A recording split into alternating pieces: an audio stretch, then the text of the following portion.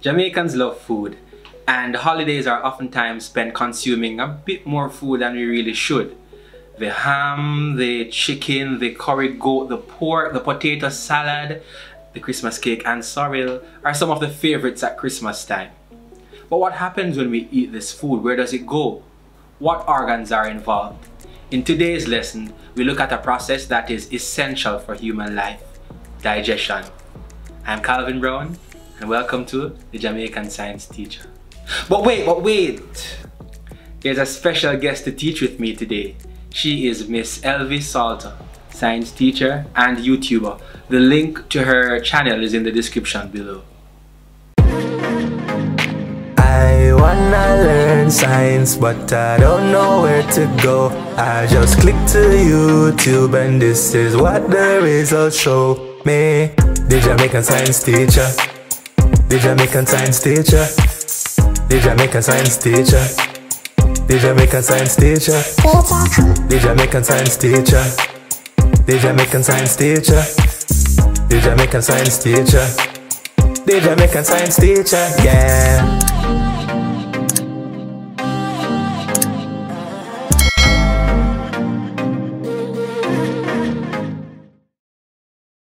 Have you ever wondered what happened to that big piece of chicken leg, that piece of ham that you just had for Christmas dinner? Can your body use this chicken leg in that big form? No. Your food has to be broken down into simpler soluble molecules. This process is called digestion. Digestion is a process by which larger food substances are broken down into simple, soluble molecules that can be absorbed by the body. There are two types of digestion: mechanical digestion and chemical digestion. In mechanical digestion, large food particles are broken down into smaller pieces by physical action. Mechanical digestion begins in the mouth, where teeth are used to tear, grind, and crush food. This process is called mastication. Also, in the stomach walls churn and churn and churn. That's also an example of mechanical digestion. This churning action turns the food into a liquid called chyme. Mechanical digestion is important because it increases the surface area of the food so that digestive enzymes can work quicker and easier. Speaking of digestive enzymes, this brings us to the other type of digestion: chemical digestion. Chemical digestion is a process by which large insoluble food molecules are broken down into smaller soluble molecules with the aid of enzymes. An enzyme is a biological catalyst that speeds up the rate of a reaction. Chemical digestion begins in the mouth, continues in the stomach, and is completed in the small intestine. In the mouth, the enzyme salivary amylase is used to break down starch into maltose. Salivary amylase is secreted by the salivary glands. Chemical digestion continues in the stomach, where the cells in the stomach wall secrete gastric juice, which contains hydrochloric acid, pepsin, and renin. Hydrochloric acid provides the optimum pH for pepsin and renin to work. It also kills bacteria. The enzyme pepsin speeds up the breakdown of protein into peptides, which are shorter chains of amino acids. The enzyme renin coagulates milk in infants. Now we're in the small intestine. You know, left a video for me.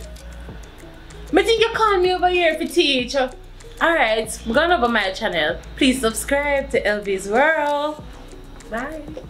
Now we continue with chemical digestion in the small intestine. We have an organ known as the liver, which produces a substance known as bile, which is stored in the gallbladder. The gallbladder secretes this bile into the small intestine. Bile contains bile salts, which are used to emulsify fat. What does that mean? It means large fat droplets are broken down into smaller droplets so that the surface area can be increased for enzymes to work. The pancreas also participates in chemical digestion by producing pancreatic juice. Pancreatic juice contains sodium bicarbonate as well as enzymes. Sodium bicarbonate changes the pH of the food at this point to about 7 or 8, in that range. This is the optimum pH for the enzymes produced in the pancreas. Now, what are these enzymes? We look at pancreatic amylase. Now remember, in the mouth we know there's salivary amylase, which breaks down starch into maltose. There's also pancreatic amylase. This continues the breakdown of starch into maltose. The enzyme trypsin is also a component of pancreatic juice. The function of trypsin is to continue the breakdown of protein into peptides. The enzyme lipase catalyzes the breakdown of lipids into fatty acids and glycerol. The cells of the small intestine also secrete intestinal juice. Intestinal juice contains several enzymes which complete the process of digestion. Maltase breaks down maltose into glucose. Sucrase breaks down sucrose into glucose and fructose. Lactase breaks down lactose into glucose and galactose. Peptidase completes the breakdown of proteins by breaking down the peptides into amino acids. So we've looked at mechanical and chemical digestion. But how do these two types of digestion come together? Now we look at the digestive system. Digestion begins in the mouth, as we have said before. Chemical and mechanical digestion begin in the mouth. Our teeth break down food through physical action, and amylase starts the breakdown of starch into maltose. The tongue rolls the food that has been chewed into a ball called the bolus. Bolus moves down our esophagus and enters our stomach. In our stomach, the food stays for about 3 or 4 hours time.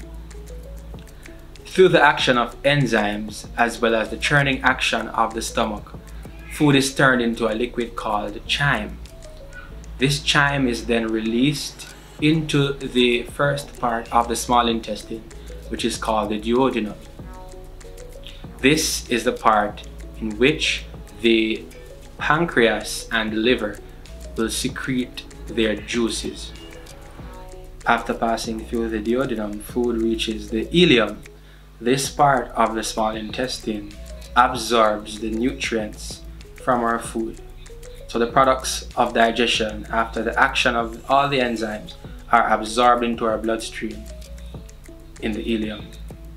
Any food that is not digested in the small intestine moves on to the large intestine, where water and minerals are absorbed from it. As the food passes through the large intestine, it gets harder as more water is being absorbed. The part of the large intestine that does the absorption is known as the colon. After leaving the colon, the undigested food enters the rectum, where it is stored before egestion. Egestion is the process by which undigested food is removed from the body. Yep, that's exactly what you're thinking about. That process when you go to the bathroom. That's egestion. All these parts mentioned constitute the alimentary canal. This is the path that food takes from our mouth to our anus, where it exits the body. So it starts in the mouth, moves on to our esophagus, goes through our stomach, goes into our small intestine and into our large intestine.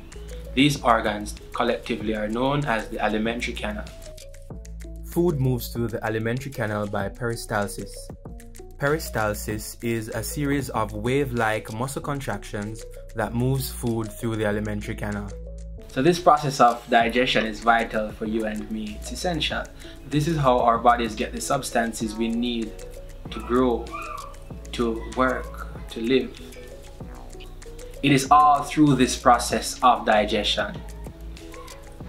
Our proteins are broken down into amino acids, which our body is going to use for growth and repair. or carbohydrates are broken down into monosaccharides, which our bodies are going to use for energy. The excess will be stored as fat. The lipids in our diet are broken down into fatty acids and glycerol. Our body is going to use these to create cell membranes as well as to store for insulation, and they're also used as a source of energy. This process by which all these substances we obtain from our diet are used by the body is known as assimilation. So that is it for digestion, a process which is vital for you and vital for me, vital for everybody. Thank you for joining me and Miss Soltau today. Remember to subscribe to her channel. The link is below in the description. Remember to subscribe to my channel also, and keep watching and keep supporting.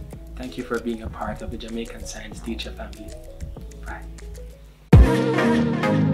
I wanna learn science, but I don't know where to go. I just click to YouTube and this is what the results show me.